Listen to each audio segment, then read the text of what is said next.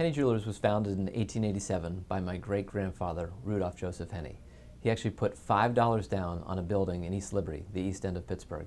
He was a watchmaker at the time and took care of a lot of the people who worked on the railroads to make sure that their watches were accurate and on time so the railroads would run on time. My grandfather was actually born above the store in 1899 because back then they lived and worked there 6 days a week. Well, lived there 7 days a week. My grandfather then took the business through the Great Depression, and we actually have tax returns from that time showing the business dropped in half. And family legend tells us that there were times when he didn't have enough money in the checking account to pay the bills, but he would write the checks anyways, and he would go down to the Little Sisters of the Poor down the street and ask them to say a prayer that money would come in and he could cover those checks. And when it did, he would go down and buy them ice cream. And legend is that he never bounced a check.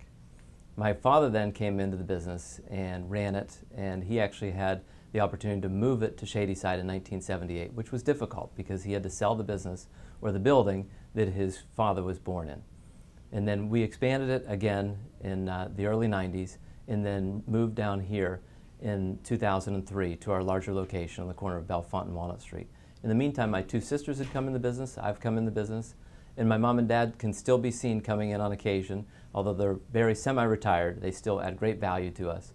And we've had a family member here at all times. And one thing does remain the same, is our commitment to taking care of our customers, doing the right thing, treating them honestly, dealing with them with integrity, and getting the opportunity to sell them things for their special occasions and to celebrate their love for each other.